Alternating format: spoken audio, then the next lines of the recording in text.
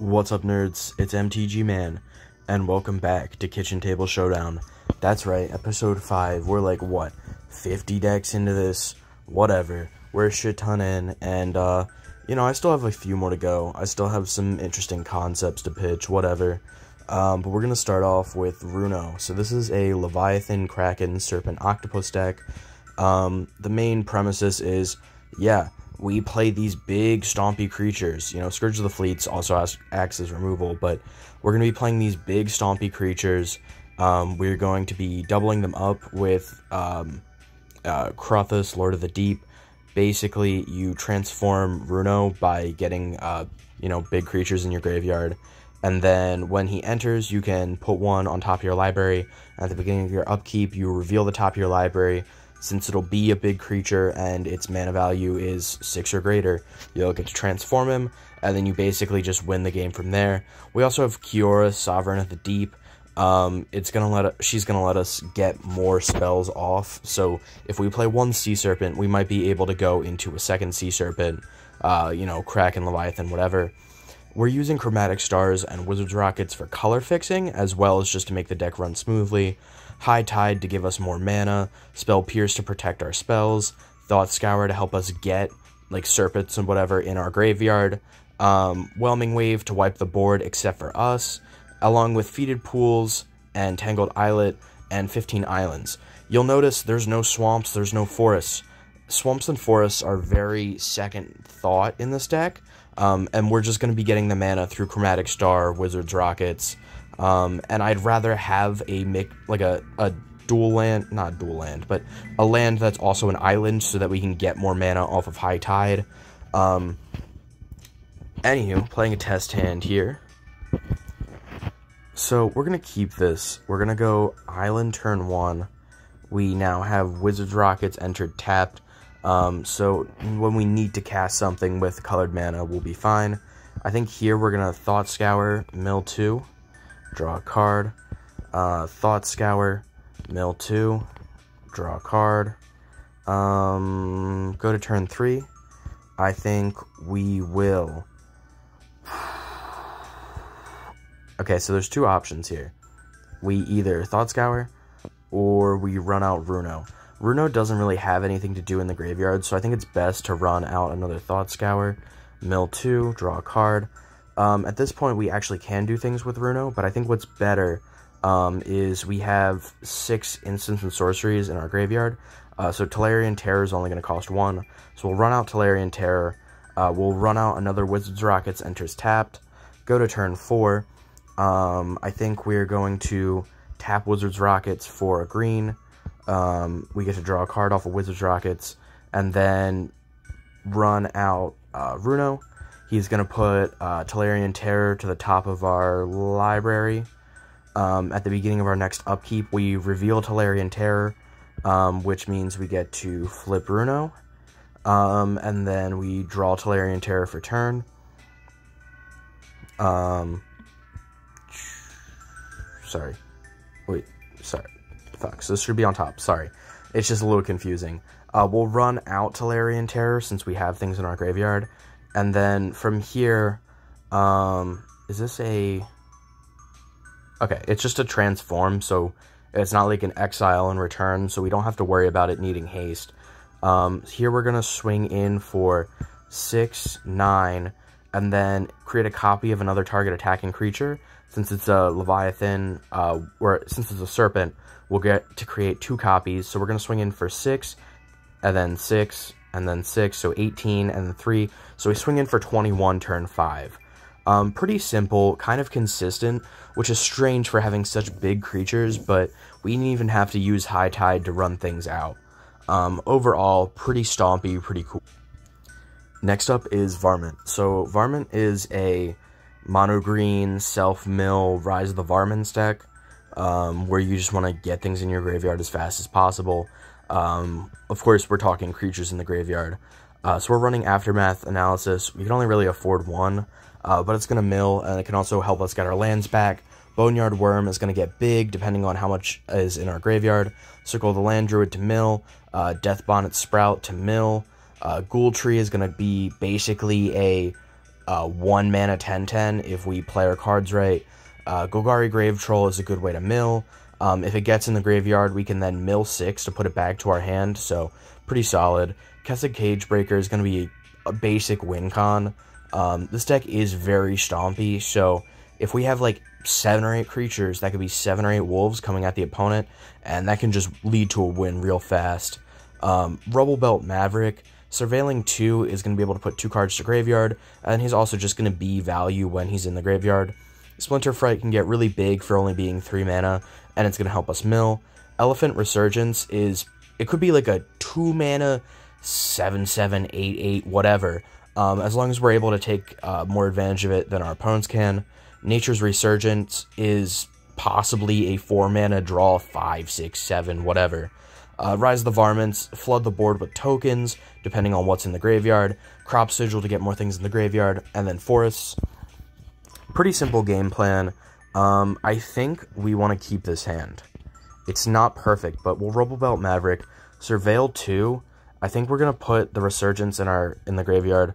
Crop Sigils to hand, or to top. Then we're gonna play Crop Sigils. So at the beginning of our next upkeep, we put a card to the graveyard. I think we want to play another Rubble Belt Maverick. Yeah. So we're gonna look at the top 2. I think it would be best to just put both forests back on top. We'll move to turn 4. We mill a card, then we draw for turn. Play a forest. Run out a Boneyard Worm. It's only a 1/1 at the moment. Go to turn 5. Mill a card. Run out Splinter Fright. Still only a 1/1. At the beginning of... Sorry. Fuck. We should have... Whoop. What the fuck? What card do we even draw? Boop, boop, boop. Because we're milling with Splinter Fright and we're milling with Crop Sigil. And you just want to keep building up your graveyard until eventually you win. Very simple, very... It's a green graveyard deck. What are you expecting? Next up is Dross Trade. This is a give your opponent Archfiend to the Dross when it has no counters on it so that they lose the game type of deck. You can give it to your opponent with Blim, or Harmless Offering, or Fateful Handoff, or Wrong Turn.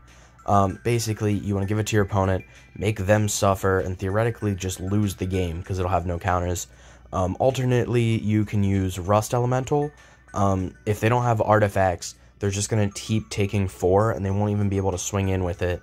Or you can give them Demonic Lore, which you'll get to draw the 3 cards, but they'll just keep losing life, which is basically it's a win-win, honestly. We also have Serum Visions to draw, Spell Pierce to counter their spells, Cathartic Pyre as removal and draw, and then Mind Stone is going to be basically how you ramp, alright, because a lot of these spells aren't really doing too much besides taking up mana. And then we're playing Evolving Wilds and basic lands. I think we don't keep here. I know we don't keep here. I think we want to keep here.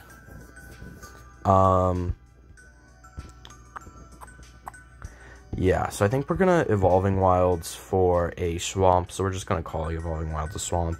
No, fuck it. We're gonna crack it. We're gonna search for a swamp. We're not lazy. We're gonna move that to battlefield. We're gonna shuffle. Swamp enters tapped. Go to turn 2. Draw for turn 2, since, yeah, whatever. Play a mountain. Don't play a mountain. Fuck that. Play an Evolving Wilds. Search for an island. I just shuffled. I didn't search. Move the island to the battlefield. Now we shuffle, so we don't see shit. Island enters tapped. Go to turn 3. Mountain. I think, even if it's not the best option, we Demonic Lore to draw 3. Sure, we'll be losing 6 life, but now we have a wrong turn, so we can give it to the opponent next turn. Play an island. Go island, swamp, Mind Stone, mountain, island, wrong turn. Give the opponent Demonic Lore, so now they're going to keep losing. We would have lost 12 life. Jesus Christ, that hurts. So we're at 8. They have that.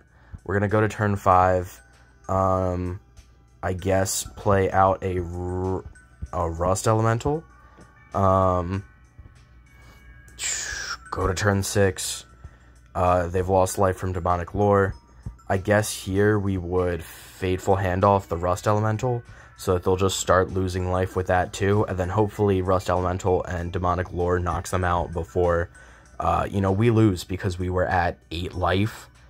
Definitely a very 50-50 kind of deck. If you don't have the way to give things away, you're completely fucked, but I think it's kind of fun in concept, so I wanted to put it out there.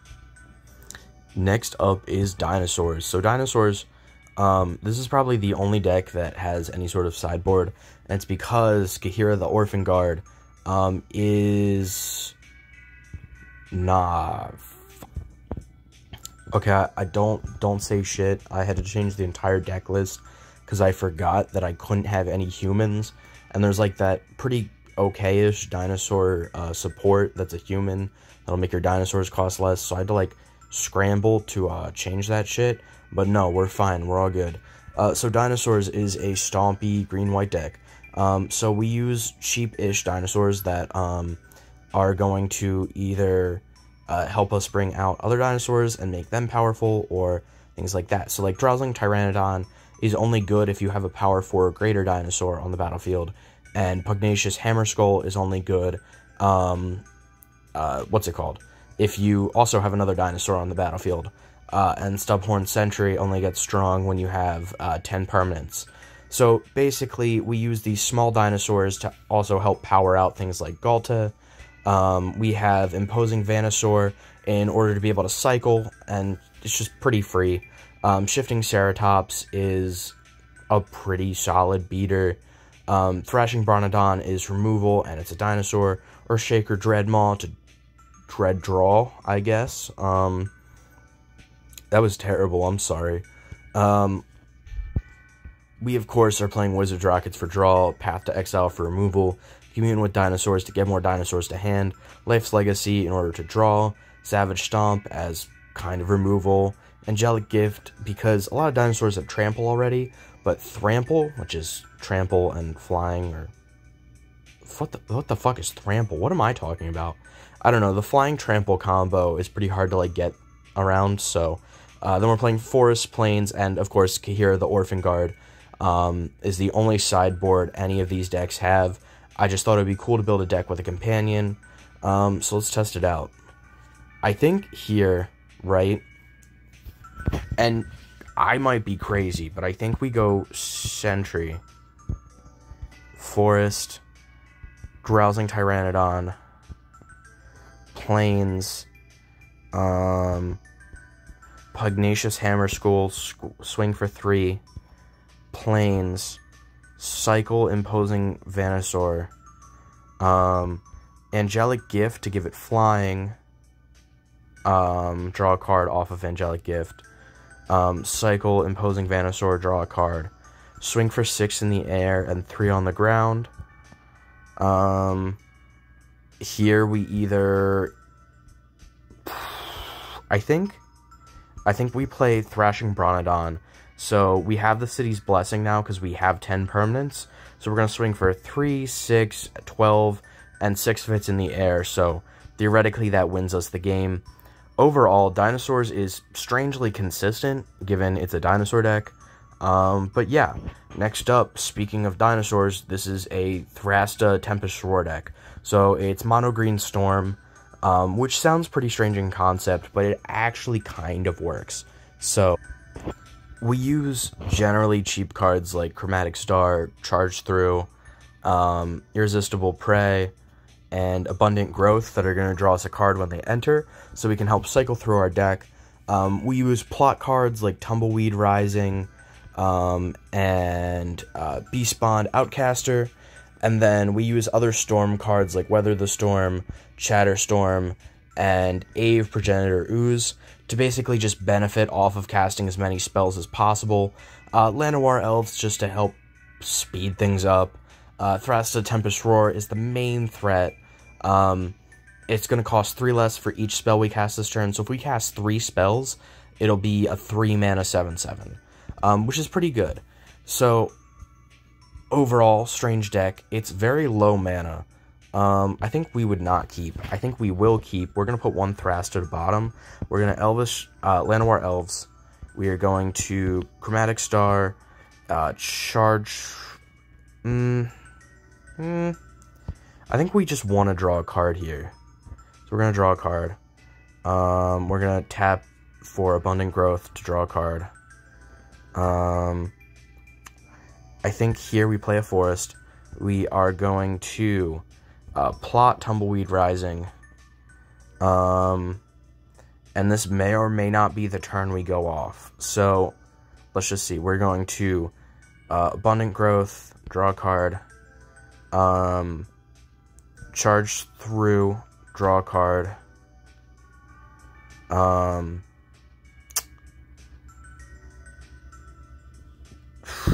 Okay, so here's the ways we can play it. I think...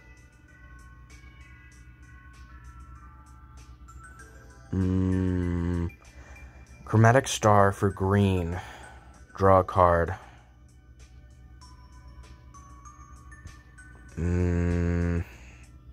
So what, that's 1, 2...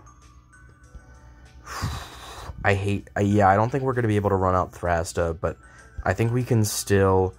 Tumbleweed Rising, that's a 3rd spell. Use the green floating and Llanowar for Chatterstorm, copying it 4 times, and then we also create a 1/1 from Tumbleweed Rising. So we've got 5 1/1s on the board. Theoretically, we could beat over with that, or if we wanted to, we could Tumbleweed Rising, play a forest for turn, and then try and go again with Abundant Growth, draw a card, charge through, draw a card, forest for turn, 1 Tumbleweed Rising, so Thrasta's at 3 mana, we pay the 3 mana for Thrasta, Tumbleweed Rising, create a 7/7 off of Tumbleweed Rising, and then we just swing in. That's basically what the deck does. That's how it works. Very simple. Green usually I don't see as storm colors, especially not Mono Green, but it works pretty well. Next up is Shuffle Scuffle. This deck's strange. It's made around trying to make your opponent shuffle their deck, whether that's by searching or by other effects, and then you punish them when they shuffle, basically. So, cards like Kosi's Trickster, Psychogenic Probe, and Psychic Surgery are going to make the opponent suffer for shuffling their deck. Psychic Surgery is going to get rid of a probably decent card. Psychogenic Probe is going to burn them, and Kosi's Trickster is going to get big. We also have River Song, because it'll either punish the opponent for scrying or surveilling, or we use cards like Sundering Eruption, Cleansing Wildfire, and Ghost Quarter to make them search their deck. So they're also going to shuffle when they do that. So she'll deal damage when they shuffle. Soldier of Fortune is another way to make them shuffle. Weeping Angel will shuffle creatures back into their deck, so another way to make them shuffle. Wizard's Rockets for consistency. Surgical Extraction searches their library and is going to make them shuffle. Cathartic Reunion for draw. Blink is another way. It'll make them shuffle twice, so just more whatever. And then islands, swamps, mountains. Pretty simple deck, but it does what it wants to do. So we're going to keep this hand. We're going to go for Wizard's Rockets, turn 1. Enters tapped. We're going to Ghost Quarter. I think here it's best to Cathartic Reunion, put the mountain, and the other to draw 3. Go to turn 3. We are going to run out Trickster. We are going to run out Psychogenic Probe. Go to turn 4. We are going to play River Song. So at this point, we can crack the Ghost Quarters, and that's going to make them search their library. Well, they don't have to search for... Okay, they don't have to... technically, they don't have to search for a land, alright? But if they do search for a land, they will take 2 damage. We'll put a +1/+1 counter on Kosi's Trickster. And then River Song will deal 2 damage to them. So it's basically just sticking them in this loop where they either get their lands destroyed and they are set behind, or they search their library and they shuffle. We could, on this turn, probably... Okay, we're going to crack Wizard's Rockets for 0. Draw a card. I think we just want to play Soldier, so that we can make them shuffle on their next turn. We can Surgical Extraction something in their deck, or something from their graveyard, which will put a +1/+1 counter, deal 2 damage, deal 2 damage. We can pay 1 and a red to make them shuffle, gain a +1/+1 counter, deal 2 damage, deal 2 damage, and then just keep going. Surgical Extraction, deal 2 damage, deal 2 damage, deal 2 damage, +1/+1 counter, make them shuffle, 2, counter, and you just want to either burn them out or just make them suffer. Overall, very strange deck. There's not too many consistent ways to make your opponents shuffle their library, but like, they either get setback lands or they pay, and they really don't like either. So definitely an interesting sort of deck I haven't really seen built, so it's pretty perfect for Kitchen Table Showdown. Next up is Lul Guys. This deck is strange. It's $20 exactly. So what we do is we use Kudo, King Among Bears. Other creatures you control have base power and toughness 2/2 and are bears. And then we use cards like Kutzil and Baird, where if you control a creature with power greater than its base power, you get a certain ability, like drawing cards when they deal damage or creating more soldiers. And then those soldiers will also become 2/2 bears. So it'll just continue. You just want to gain little bits of value with your little guys. Hope of Girapur becoming a 2/2 is just like a little bit better. Glistener Elf being a 2/2 just makes it a little bit better. And then Voldaren Epicure is a draw, and a 2/2 for 1 red isn't bad. We also use cards like Mirror Box to cancel out the 1 of Legend rule. Wizard's Rockets for draw, Path to Exile for removal. You'll notice a lot of these decks use similar cards, and it's just because these are the cheapest, best ways. Like, I could put Swords to Plowshares in, but I think that's like 90 cents a card. So Path to Exile is just more efficient. And what would I rather play? A Black Destruction spell or Path to Exile? Same with like drawing and Cathartic Reunion. We also have Reckless Handling to get Mirror Box into your hand. And then Evolving Wilds, Forests, Mountains, and Plains. It's a simple deck concept, but can actually be pretty explosive. So we'll start with a Voldaren Epicure, dealing 1 damage, creating a blood token. Go to turn 2. Wizard's Rockets, crack the blood token to discard a Reckless Handling, draw a card. Crack. I think at this point we want to... Yeah, we want a Cathartic Reunion. We're going to discard Reckless Handling and Hope of Girapur, draw 3. We'll play a Plains for turn.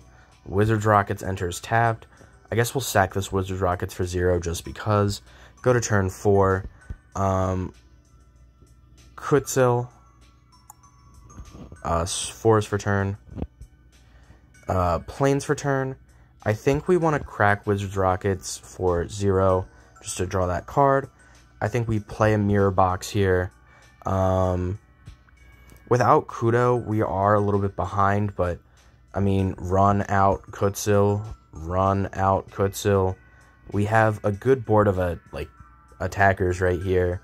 They're all getting, what? +2/+2? Because there's, yeah. So, we'd go that. We can now play Kudo. Sure, the 3/3s become a 2/2, but they still have the same name and all that. We'll play another Mirror Box. So now they're each 6/6s, and because their power is greater than their base power, because of Mirror Box, we will be able to swing in, and when they deal combat damage, we'll draw a card for each of them. So this is a draw 3/18 damage, 2, 3. We can Path to Exile something, and on our next turn, we can run out Bairds. Overall, pretty simple concept. Definitely you want to keep Kudo hands. I hate mulliganing over and over because it makes the deck look more inconsistent than it is. But yeah, it's pretty simple. It's what the concept is. Next up is Rowan. So yeah, I mean, as presumed, it's a Rowan Scion of War deck. So your black and red spells cost X less, where X is the amount of life you've lost this turn. So we use cards like Blood Celebrant and Wall of Blood to get our life lower. I mean, you could pay like 19 life and then have X spells be 19, and then hopefully swing in with Rowan to win. We also have Street Wraith as a good cycler, and because it'll help us lose life. Wizard Rockets for draw, Cathartic Reunion for draw, Covenant of Blood, partially because, yeah, it'll be nice to have it reduced, but also because we need more life, alright? Because if the opponent's at 20 life, and we're at 20 life, we can't lose 20 life, because then we lose the game, right? So we can't make our X spells 20, we have to make them 19. However, if we have a Covenant of Blood, that just evens it out a little bit more. Crater's Claws, so these are the X spells we're talking about, right? We want to be able to just hit an opponent, alright? And if we control a creature with power 4 or greater, it's X plus 2, so 4 or greater, we'll just be able to hit in for, say, X is 19, we'll be able to hit in for 21 damage and win the game. We use Cut as removal and Ribbons as another X spell. Faithless Looting for draw. Rakdos Return. This is kind of like the halfway point. So you have Crater's Claws to win the game, right? You have Cut and Ribbons for versatility. And then you have Rakdos' Return, where if you're not too sure and you don't want to go all out, you could pay like 7 life, and your opponent has 0 cards in hand, so they've basically lost the game still. It's just a different option. And then Mountains and Swamps. Overall, pretty simple in concept, just get out Rowan, win the game. This is literally the perfect hand. So we're going to go Wizards Rockets tapped. We are going to Street Wraith cycle. We lost 2 life there. I guess we can cut something. Go to turn 3. Even better, honestly. So, at this point, I think we play Rowan. We go for 0 to draw. We go to turn 4. We play a Mountain. I think we would just run out Wall of Blood. Pay... Shit. No, we don't want to pay... We'll run out Wall of Blood. We go to turn 5. We play a Swamp. We're going to pay 19 life to Wall of Blood. Tap Rowan, so everything is going to cost 19 less. I hate this. So I guess we are kind of forced to use Ribbons. We will Ribbons for... And then we'll pay 3 extra, I guess. I didn't even think about that. You can just pay the rest. So that's 22 damage when we Aftermath Ribbons. So each opponent will lose 22 life, and then we've basically won the game. Definitely a very fast combo-y sort of deck. I'm not sure how it's going to match up against the rest of the pod, but only time will tell. Next up is Ascendancy. So this is a white, blue, black Spirits deck. So it's named Ascendancy off of Obscura Ascendancy, right? So when you cast a spell, if its mana value is 1 plus the number of soul counters on it, you put a soul counter on it and create a 2/2 spirit, right? And then if there are 5 or more soul counters on it, spirits you control get +3/+3, which is a huge buff, especially since most spirits have flying, right? So you'll notice, distribution-wise, we basically stop at 4 mana, right? And I hear what you're saying, but we want to get that +3/+3. Well, we're going to be using Proliferate because that's just a lot easier than casting a 5-drop. But overall, so Drogskol Captain is going to bump all our spirits. Grateful Apparition is a spirit, and it's going to let us proliferate. Indebted Spirit's just a good 1-drop. Seraph of the Scales is a decent 4-drop, and it'll create spirits. Supreme Phantom to bump up all our spirits, and it's a good 2-drop. Staff of Completion is a good 3-drop, and we can proliferate with it. Experimental Augury proliferates and can help us get cards. Spell Pierce to counter spells. Drown in Icarus removal and proliferation. Duress to pick through our opponent's hand. Serum Vision in order to help us draw. Shadow Summoning to get... I mean, they come in tapped, but paying 2 mana to get 2 1/1s and they're spirits, so they'll get bumped by all your shit, is actually pretty solid. And then Tezzeret's Gambit as a draw spell and proliferation. We're playing Evolving Wilds, Islands, Plains, and Swamps. So, how this deck works, we want to keep a hand with Ascendancy. So, we are going to Evolving Wilds, search for a Plains, move that to the battlefield. We're going to Shuffle. So, this enters tapped. We go 2. So, turn 2, I think we want to play Supreme Phantom. No. We actually want to play a Swamp, play Shadow Summoning, create 2 1/1s. Next turn, we are going to play Obscura Ascendancy. Go to turn 4. We are going to play a Duress for turn. That's going to be 1 counter. We are going to play a Supreme Phantom. That's now 2 counters. We're going to play a Swamp for turn. We are going to Experimental Augury. That's going to proliferate, so we're going to create... It's going to be at 3 counters. We're going to look at the top 3. We're going to put 1 in hand. We are going to put... where the rest go? I don't know how to put them on the bottom of the library, so we're just going to put Experimental Augury to hand. Go to turn 6. We are going to play Tezzeret's Gambit, paying 2 life. So Obscura Ascendancy is going to be at 4. We're going to draw 2 cards. We're going to play a Plains for turn. We are going to play Experimental Augury. We're going to proliferate. It's going to be at 5. So all of our spirits get +1/+1, +3/+3. So they're all... +4/+4. So we're going to swing in with the 2 1/1 spirits, which are now 5/5s, and the 1/3. They all have flying, so that's going to be 15 damage to the face. And then next turn, I think we would just run out another Supreme Phantom, or even better, run out another run out a Captain, so that they have hexproof, and then we just swing in with a board of 6/6s. It's not as fast, however, definitely being able to tick up Ascendancy as fast as you can is really important. And yeah, last up, this deck is bad, but I like it, but it's bad. So this deck is focused on Morgue Burst. This is a card I used to play a lot as a kid because I thought it was cool. I was like, okay, so I get a creature back, and I can burn an opponent equal to its right, like, you know, like, it just seemed really good. So basically, it deals damage equal to their power, and we use cards like Buried Alive in order to get big creatures into the graveyard, like Artisan of Kozilek and Ancient Stone Idol. And then we play Morgue Burst to get them back, and Mizzix's Mastery to copy Morgue Burst.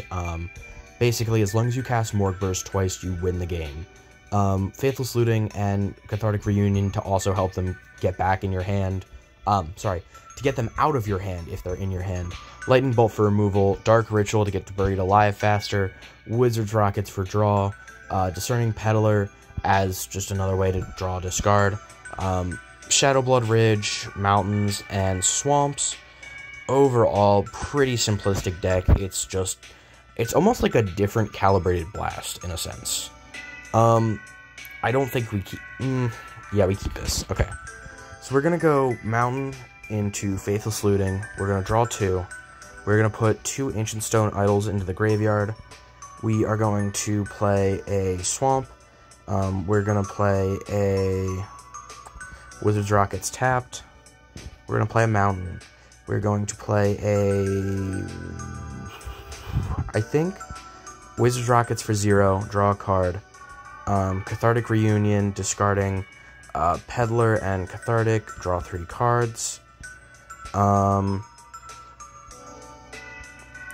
to turn 4. We're going to Shadowblood Ridge. Play Buried Alive, search for creatures. We're going to put Stone Idol, Kozilek, and Kozilek into the graveyard. Go to turn 5. Discerning Peddler, discarding Stone Idol, drawing a card. Discerning Peddler, discarding a Buried Alive, drawing a card. Go to turn 6. Play a Mountain. Go to turn 7. Faithless Looting, draw 2 cards. Discard a Mizzix's Mastery. Go to turn 8. We have a Shadow Blood Ridge. We're going to Morgue Burst. We're going to return Ancient Stone Idol to our hand, dealing 12 damage to the opponent. Go to turn 9. We'll Morgue Burst again. We could also Mizzix's Mastery, whatever. Return it to hand, deal another 12 damage to the opponent, and theoretically close off the game. Like I said, very inconvenient, very slow. I basically just wanted to play a Morgue Burst deck because I remember it from it like when I was a kid. So yeah, that's it for Kitchen Table Showdown for the day. What am I working on? I'm working on a Power Balance deck. I have a handful of ideas, you know, basic elves, basically everything I went over before, but I would like to know, like, what kind of cards y'all would look forward to, what you would build around, all that sort of shit, and, I'll see you in the next one. Peace out, y'all.